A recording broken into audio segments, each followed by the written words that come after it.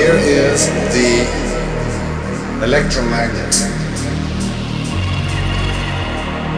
This is the time coil.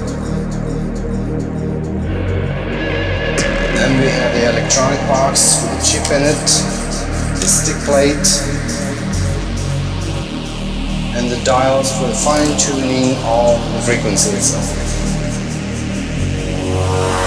The time coil is put around your head, right above your eyebrows, around the middle of the head. Then I will bring my brainwave frequency down to the bottom of the alpha range and picture the time, the date, the place to where I want to go.